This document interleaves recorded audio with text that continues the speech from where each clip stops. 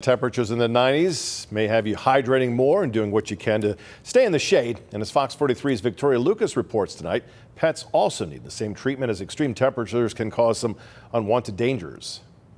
As we approach the summer season, the days will become longer, feel even hotter, and we won't be the only ones feeling the change. Our pets will too. If you are feeling hot, they are feeling hot because they are also wearing a fur coat. You might be more inclined to take your dogs out in the months to come, but animal experts advise to take them out closer to the evening than in the day as the temperatures are cooler.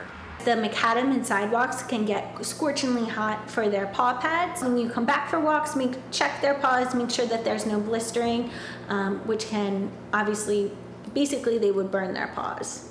Lindsay High, Community Relations and Site Director for the Pennsylvania SPCA Lancaster Center, says it's important to watch out for the little things, like excessive panting in your pet, because that could be a sign of heat stroke. That panting is the equivalent of our sweating, and so the heavier they're panting, the hotter they are, and the higher a risk they take for things like heat stroke.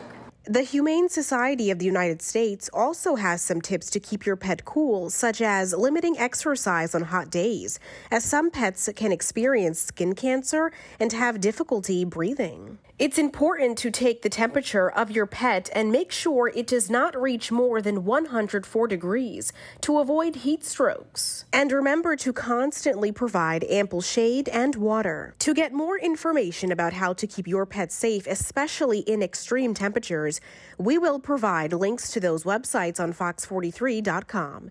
In Lancaster, Victoria Lucas, Fox 43 News.